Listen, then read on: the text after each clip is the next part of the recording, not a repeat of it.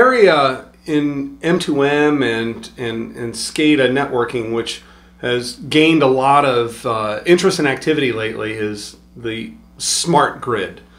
And smart grid is where utility companies are upgrading their distribution infrastructure so that the infrastructure is two-way and they can actually query various distribution points in the network. And as you can see, in terms of the distribution points, it goes from the substations to distribution to collectors on down into the home. And at every one of these points in the smart grid, it's a two-way communications device.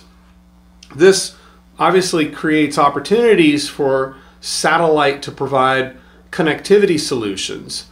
And some of the obvious areas are at the substation, where there's a relatively higher amount of data requirement, as well as in the collectors, which are collecting the smart meter information from the homes.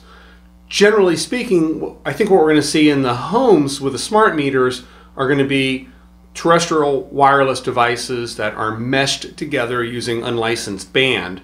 These are very low-cost devices. So I don't think we're going to see a whole lot of satellite devices in the home, but higher up in the network, I think that we'll see some significant opportunities to deploy satellite-based communication devices to aid in the development of the smart grid.